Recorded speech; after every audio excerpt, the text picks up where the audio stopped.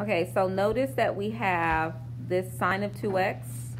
So when you're multiplying by x, that is a double angle identity. When you multiply by 2, I'm sorry. When you're multiplying x by 2, that's a double angle identity. So what we need to do is we need to do a substitution. We're going to substitute the sine double angle.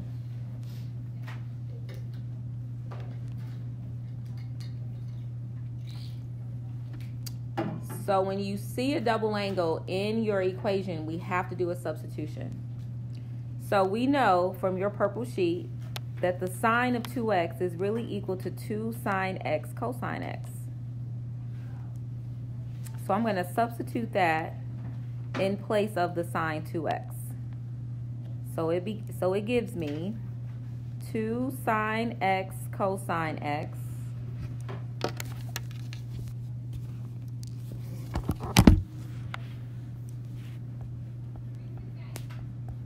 and then I have the minus sine x equals 0. So now what do you think I'm going to do? Because we had some equations like this. Look out, take out a GCF. What is the GCF? Sine x. So I'm going to factor out the sine of x. When you factor something, that's division. So I'm taking out or dividing out the sine x. So I'm taking out the sine x. So when I do, I'm left with 2 cosine x minus, and when I take sine x divided by sine x, that's minus 1.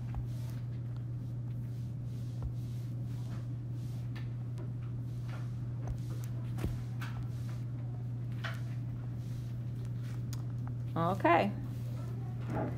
So now we're ready to set both of these equations equal to 0.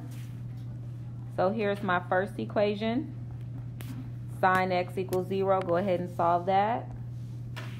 Here's my second equation. 2 cosine x minus 1 equals 0. So take a minute and solve both of those equations.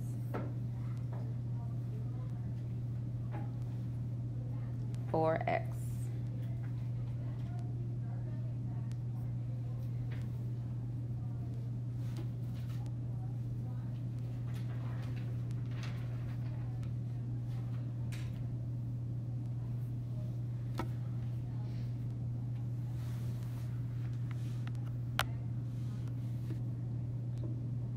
So for this first equation, I would have to take the inverse sine of both sides. So that would tell me that x equals the inverse sine of 0.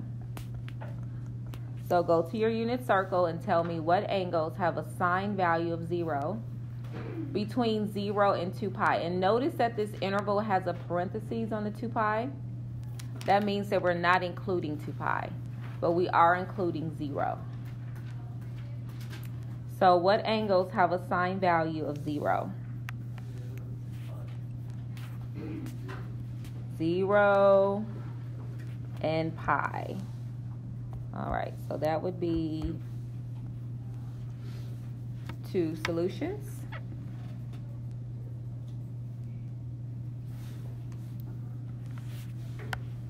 And when we go to the second equation, we're going to add the 1 and divide by 2.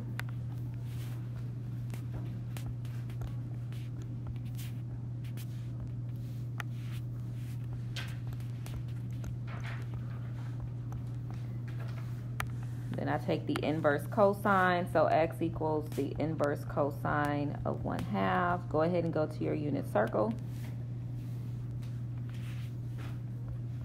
And tell me the angles that have a cosine of positive 1/2.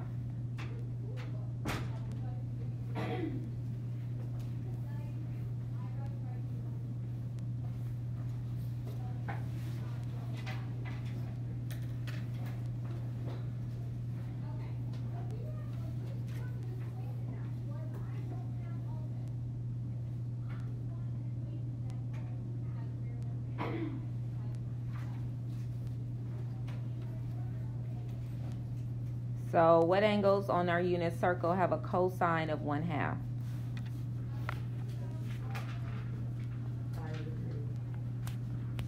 Pi over 3 and 5 pi over 3. So that would be your 4 solutions to this equation.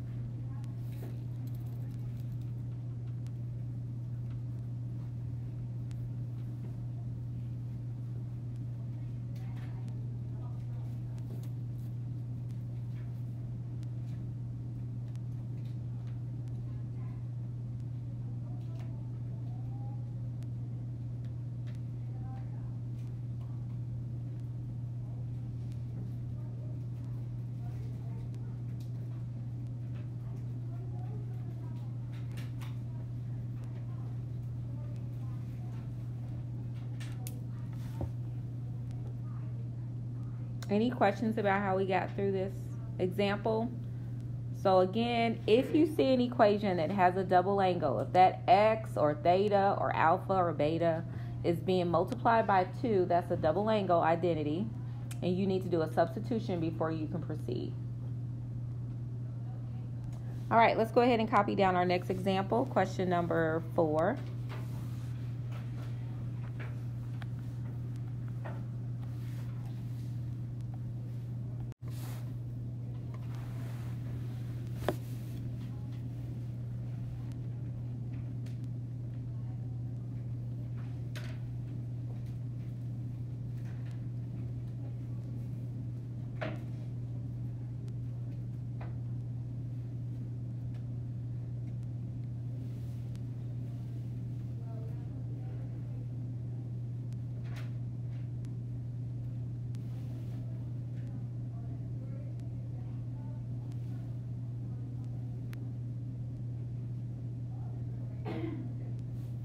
So again, we have a double angle identity. So this is my double angle right here. Now for cosine double angle, there's 3 choices.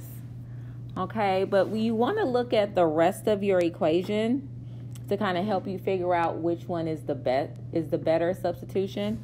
So I've noticed that I have a cosine double angle, and over here I have a sine squared. So I don't want to introduce, I want to find a substitution that uses sine. So I have 3 choices. So this third choice here is a definite no. Definitely don't want to use this one, because if I use this as my substitution, then I'll have 2 different ratios. I'll have sine and cosine, and I won't be able to move forward with that. So the better option would be one of these. And what I want to make sure you understand is that you can use either one. Okay, they will both work for this scenario. For this example, I'm going to use this first one. So that is what I'm going to substitute in for my cosine double angle. So when I substitute that in, it becomes cosine squared x minus sine squared x equals sine squared x.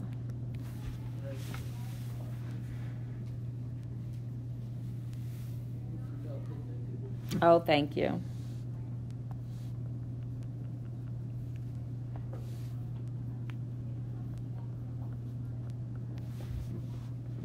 That would have been bad because it wouldn't have worked. Okay, so now we need to solve this. And the reason why this one was a little bit easier to work with is because when I add the sine squared x to both sides, it cancels out.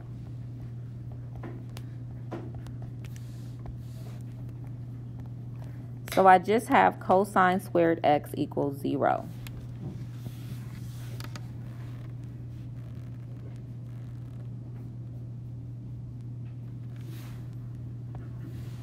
Eliminate your exponent by taking the square root. The square root of 0 is 0. So you have the cosine of x equals 0. When you take a square root, you usually include a positive and negative, so it's technically plus and minus 0, but there's no such thing as plus and minus 0. So that's why we're just putting a 0. And now you take the inverse cosine, and you go to your unit circle and tell me all of the angles that have a cosine of 0.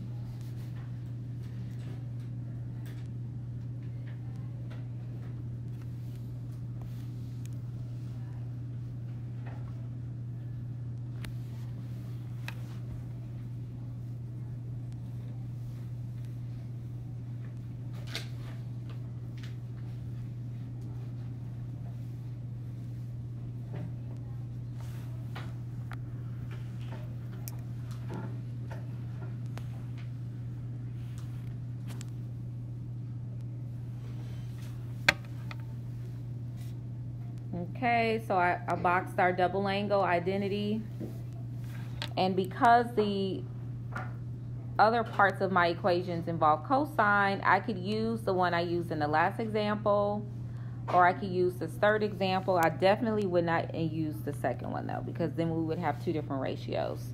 So this time let's use this one here. So I'm going to substitute this in for my double angle.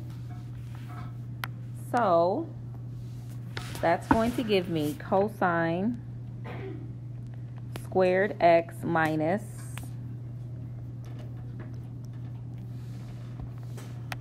and then inside of my parentheses I have 2 cosine squared x minus 1.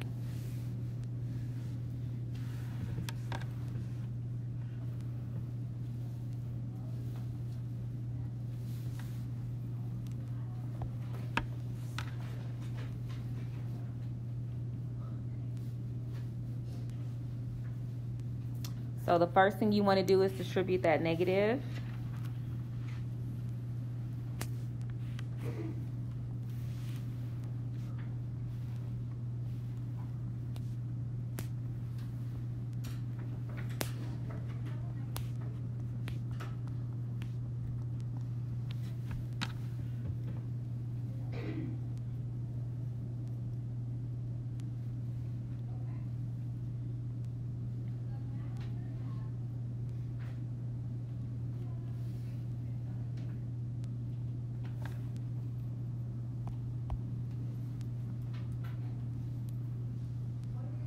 And then we're going to combine our like terms. So these are both like terms because they're both cosine squared.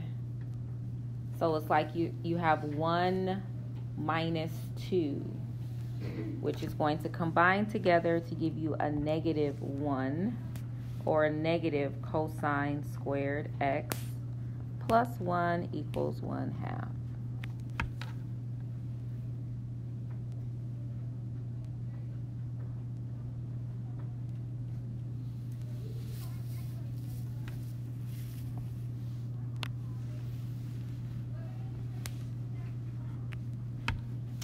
Subtract 1 from both sides.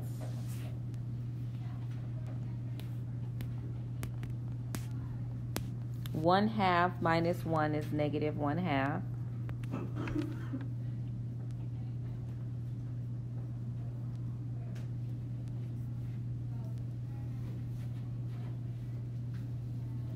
Divide both sides by negative 1.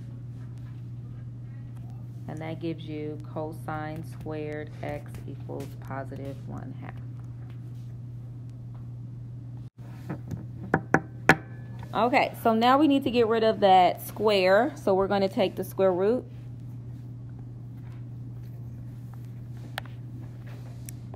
So I have cosine of x equals plus and minus the square root of 1/2.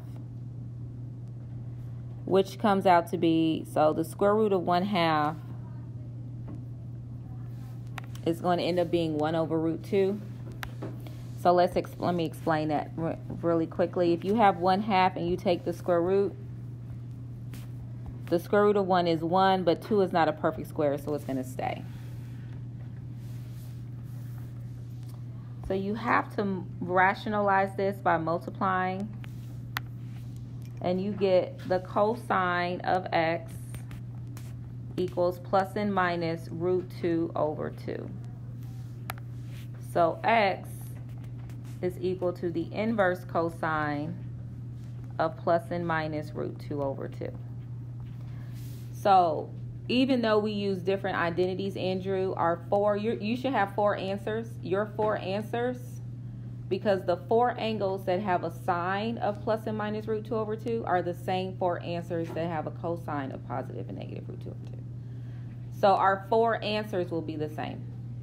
So now you go to your unit circle and you tell me the angles that have a cosine value of positive and negative √2/2. And that would be pi/4, 3 pi/4, 5 pi/4, and 7 pi/4. So regardless of if you use this one or the third one, this should be your final 4 solutions.